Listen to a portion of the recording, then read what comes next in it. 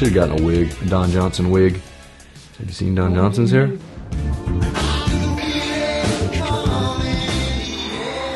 Hey everyone, Adam here. Today we're taking it back to the heart of the 80s and making the Miami Vice cocktail.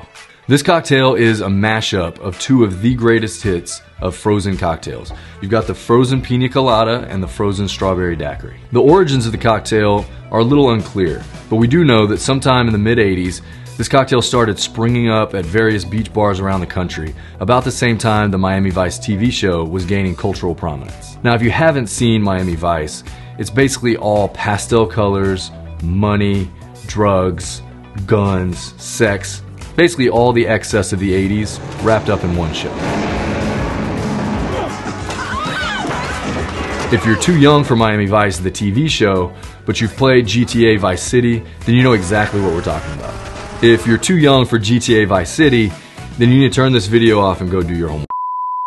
And you need to go do your homework right now, young person. Oh, you young people.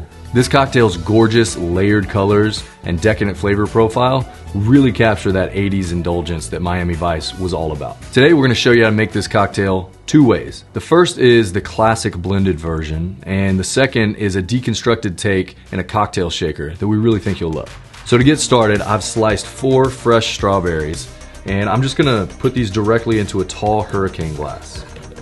Next, we're just gonna muddle these fresh strawberries into a really nice puree.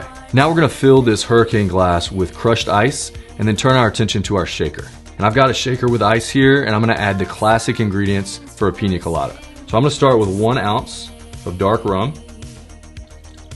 1 ounce of light rum, 1 1/4 ounce of fresh pineapple juice, 1 ounce of our toasted coconut syrup.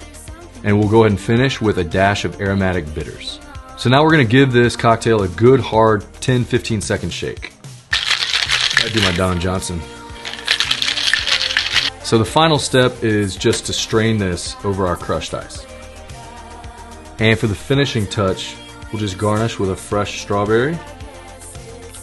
And lastly, we just wanna use a straw for this one. And that is the shaken, layered Miami Vice. So now let's turn our attention to the classic blended version of this drink. I've got my blender here, and to get started, I'm just gonna add 4 freshly sliced strawberries.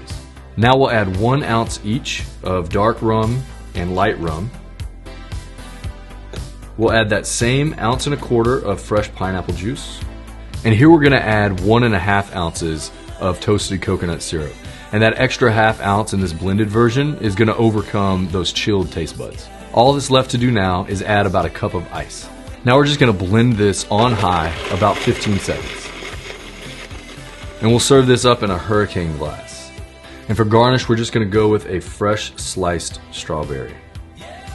So there we have 2 ways to make this gorgeous cocktail. And I don't care what you think about the 80s or Don Johnson, these 2 cocktails are sure to please, and we hope you enjoy. So if you liked this video, please hit that subscribe button, ring that notification bell. We'll be doing videos just like this every week. Cheers, and we'll see you next time.